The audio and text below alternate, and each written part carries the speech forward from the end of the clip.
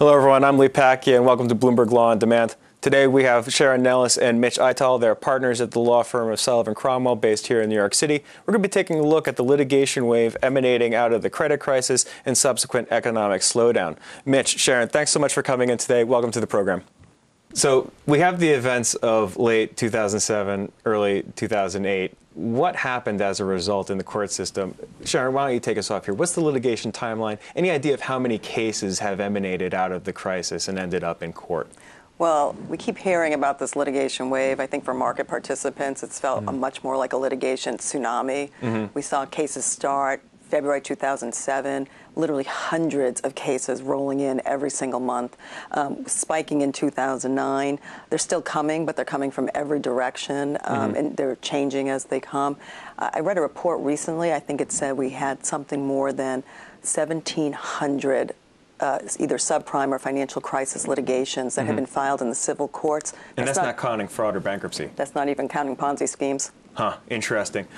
Mitch, you represent a lot of financial firms and institutions. What are your clients making of this? Are they just pulling their hair out, or are they weathering the storm? What's going on in your world? Yeah, I think some of each. You have no choice but to try to weather this storm, but people are still busy trying to figure out not only where suits are going to come from, but what the subject matter of those suits and the theories are going to be, because I think Sharon could tell you a lot about how the theories have actually really developed. And you saw early on disclosure-related cases about you didn't tell me how bad you were, to more traditional things, and now you're seeing concerns about litigation arising out of mortgage repurchases and securitizations.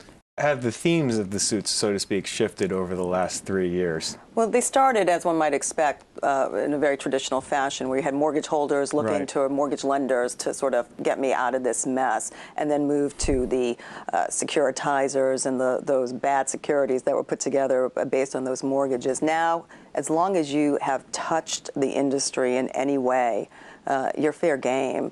The cases are becoming much more sophisticated. We're seeing a lot of class actions. People want to be made whole on their investment losses. Shareholders are suing companies saying you should have invested in that stuff. Shareholders are suing the management and saying you should have known better. And even to the point where mortgage insurers, or the people who insured the bonds, the monolines, are suing banks, and the banks are suing them right back. Right. I'd also like to get a feel for the amount of money at stake here. Looking at the industry as a whole, what are we talking about? Billions of dollars, millions of dollars? Well, the mortgages that are at issue here are clearly in the billions of dollars. What the ultimate exposures are going to be for the financial service industry, it's very unclear at this time. Litigation, interestingly, has been moving quite slowly. We've got years before we're going to know what that is. The reason I ask, I'm interested to know what financial companies and institutions are allocating relating to budget to spend on litigation. Mitch, you might know a little bit of something about this. Are they planning for 2 or 3 years of this, or are they planning for 2 or 3 decades? I think it's early to say, but I think it's more than 2 or 3 years that people are planning for if the wide range of litigations are brought.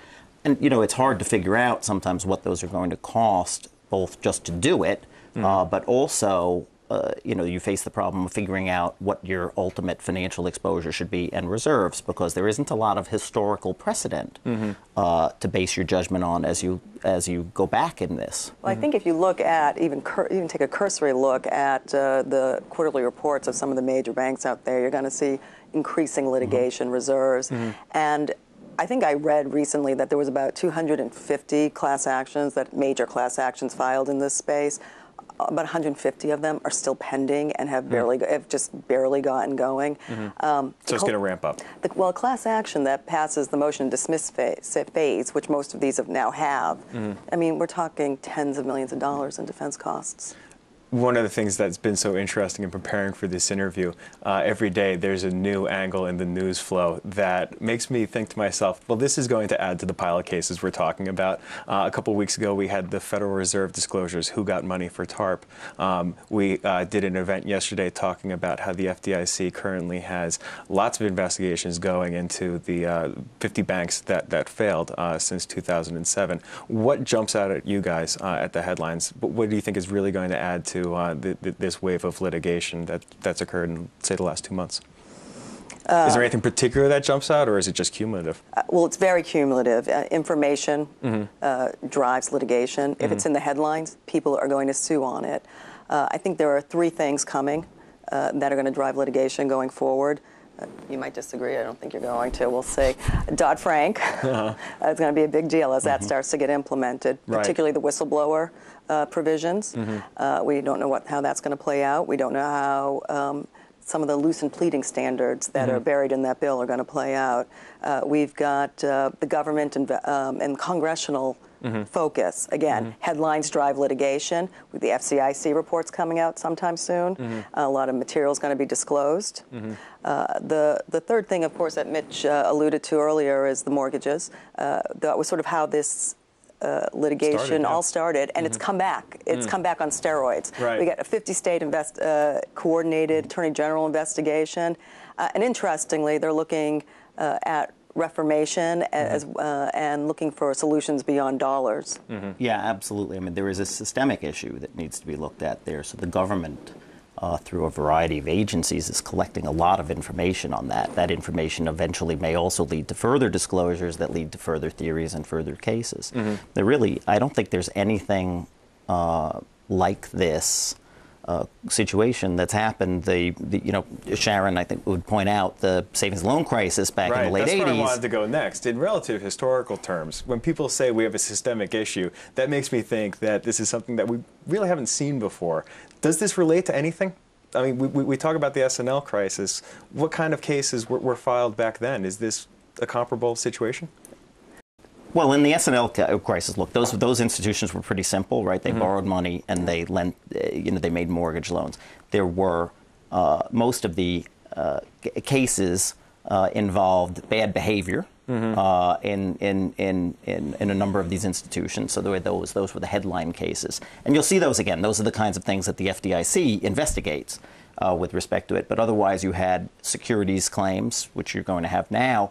But this whole idea that the industry operated in a way that led to problems like fraud and losses, I think really is new. Have you ever seen anything like this? Never. The savings and loan crisis is as close as we've seen in terms of sort of a litigation aspect, but this multiple times is complex and is large. It's going to take. That took about a decade to work its way through the system, the savings and loan, at least. And this is going to be just as long.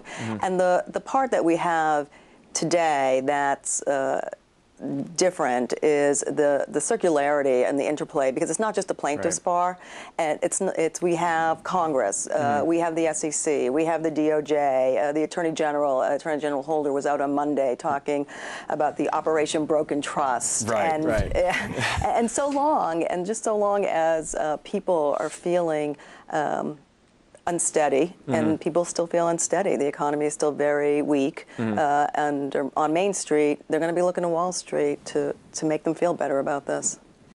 You're both officers of the court. How are the courts handling this? Are you seeing judges just break down in tears because of their caseloads?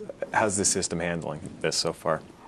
Look, it's a lot of cases, and the courts are generally strapped anyway, but the courts have done a great job. The problem or the concern is that you're going to have inconsistent rulings, inconsistent judgments. People are going to be treated differently. But what's been very nice about the court system is it's been adding a level of discipline to what is a very emotionally charged dialogue. And law and order can be very, very appreciated at a time like this. In my experience with the courts is mostly indirect. It's not so different than yours, right? I read about developments, and I have to say I've been watching, not just the headlines, but the legal publications, and seeing motions to dismiss and dismissals and orders and summary judgments coming out with a pretty high volume of resolution. So I'm actually pretty impressed from the outside looking in at how the federal judiciary, I think, which has been dealing with most of it, has been handling it. Indeed, we've seen this very surprising, I think, to a lot of people, degree of scrutiny, particularly with the high-profile settlements. The courts take this very seriously. Great. Well, we'll have to leave it there for now. Thank you so much for coming in. Thank you for having us. You're welcome.